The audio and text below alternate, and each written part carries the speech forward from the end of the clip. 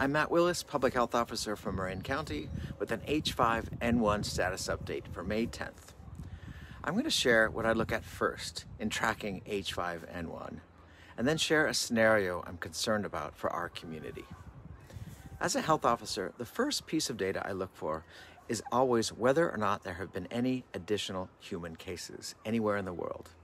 Because soon as we see any evidence of a spike in human transition or an outbreak anywhere in the world, it's a signal that the virus may have changed and gained the ability to more easily infect humans or spread between humans. So right off the bat, we're reassured that as of May 10th, we haven't seen any new human cases in the past few weeks. And that's a sign the virus still isn't very good at infecting humans or spreading between us. Knowing this allows us to step back and focus on building monitoring systems and understanding how H5N1 is flowing between the animals around us. With that in mind, here's how I think about it. Right now, there are 3 animal groups that we're most interested in: wild birds, poultry, and livestock. There's also a long list of other wild mammals that can carry the virus, but those 3 are the most concerning for spillover into humans.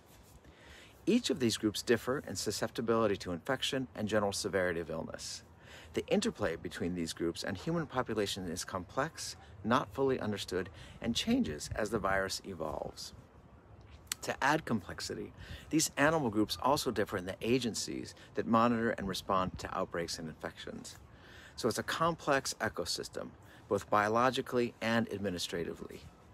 But within that complexity, there's one scenario that stands out in my mind as a potential fastest route to multiple cases of H5N1 in our community potentially today. And that's this. Imagine an infected wild bird, maybe a migratory goose or one of the dozens of bird types that can carry the virus, lands in a local pasture with dairy cattle and infects a dairy cow. That infected cow can contribute milk with virus in it to the local milk supply. Let's say it happens to be a farm that supplies raw milk to the market. That is, the milk is not pasteurized. So now we're potentially furnishing live virus directly to the public for consumption. The scenario is not so far-fetched. Marin is one of 7 counties among California's 58 counties that has seen both H5N1 in wild birds and in local poultry. And our region has dairy farms that supply raw milk to grocery stores. This milk is not routinely tested for H5N1 yet. Again, there have been no cases among local livestock, including dairy cows, but testing of cows is limited, and it's very hard to control that interface between cows and wild birds, who obviously fly in and out. It's important to note that we don't know a lot about what happens when people drink milk contaminated with H5N1 virus.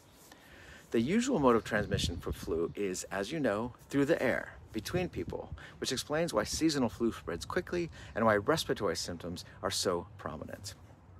We're confident H5N1 isn't good at spreading that way between people yet, so I'm not concerned that we'll have a large surge in cases. But taking the virus in through our gut is probably not benign, especially given that raw milk is sometimes given to infants whose immune systems are still maturing.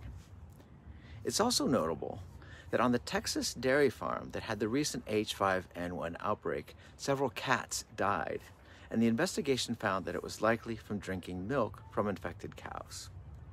So for our community, we need to be clear when the CDC says, quote, the commercial milk supply is safe, they're referring to pasteurized milk.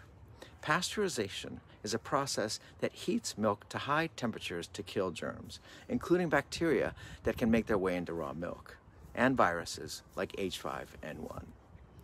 We're looking to the USDA and other agencies to accelerate testing along the chain of raw milk production and distribution and sale. It's an important blind spot to fill. We'll feel more secure when we know the supply is being properly tested. In the meantime, it's important to stick to pasteurized milk. Our team will continue to provide updates as the situation with H5N1 changes and as we learn more. Please stay connected, and thank you for doing your part.